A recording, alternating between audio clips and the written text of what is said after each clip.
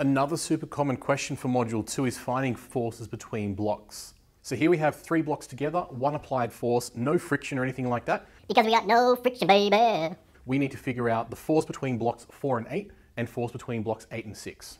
And we start just like we do with the forces in the strings. We figure out the acceleration of the system. So we consider the 3 blocks to be one combined mass of 18 kilos. There is one external force of 72 newtons acting on the 18 kilo block. We can figure out, according to Newton's second law, acceleration is 4 ms to the minus 2.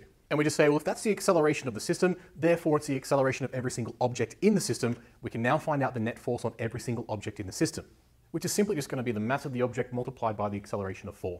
Pro tip here, note that when you sum up the individual net forces, it adds up to the net force on the system.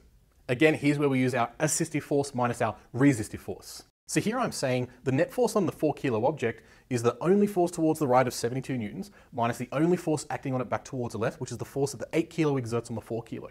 Do keep in mind this is Newton's third law, this is an action-reaction pair.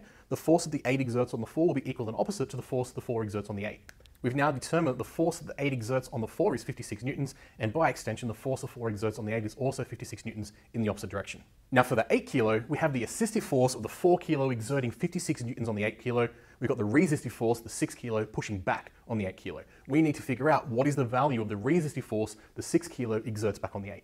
We've now figured out the 6 kilo block exerts a 24 newton force back towards the left on the 8 kilo block, and because of Newton's third law, the 8 kilo block also exerts a 24 newton force towards the right on the 6 kilo block. Now when you look at the 6 kilo block, there's no other forces acting on it. Because we got no friction, baby. So the force that the 8 kilo block exerts on the 6 kilo block must also be the net force. Earlier on, we figured out that the net force on the 6 kilo block is 24 newtons, and that aligns with the force that the 8 exerts on the 6 kilo. Easy peasy. Got you an extra mark.